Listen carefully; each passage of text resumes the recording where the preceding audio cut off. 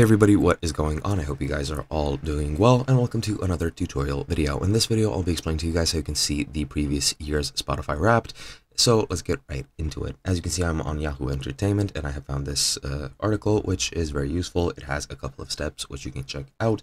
So let's get right into it. Now, the way that you can see previous Wrapped, whatever they're called, compilations, it is very easy. Well, what you need to do is just go into the Spotify app or the website, and once you're there, you just need to tap or click on the search bar, and here you just need to type Wrapped and hit enter, and you'll need to select your top songs 2022 and hit play. I'm pretty sure this is valid for all years previously.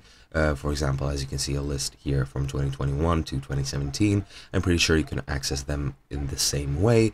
However, if you can't, I would recommend you check out these articles. There might be other differing information, but in essence, that is pretty much all you need to do. It is as simple as that, and you'll be able to see your stats for the previous year.